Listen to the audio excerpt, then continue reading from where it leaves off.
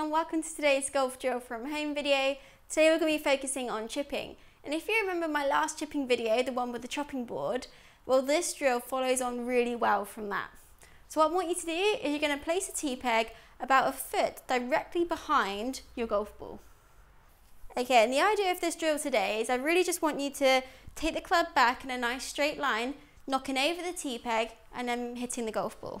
So let me show you. So you knock over the tee peg and then make your chip. Straight in. If you're someone that struggles knocking the tee peg over going back, it just means that you're either too much on the inside or too much on the outside. And this could really affect your shot direction and your strike. So if you are struggling with this, without a ball, I just want you to practice just knocking the tee peg over and just practice taking the club back and doing this movement. Once you do feel comfortable with this takeaway, you then pop that tee peg back up. I want you to knock it over and hit the ball. I'm on a roll here. Okay, so I said that this drill follows on really well from the chopping board drill. So here's your weekend challenge. Can you do both drills, knock over the tee peg and miss the chopping board? Let's give it a go. So if you remember, we placed the chopping board about a club head width behind the golf ball.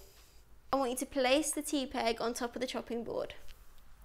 Okay, from here, I want you to knock over that tee peg going back, and I want you to miss that chopping board coming down so we get that nice crisp strike.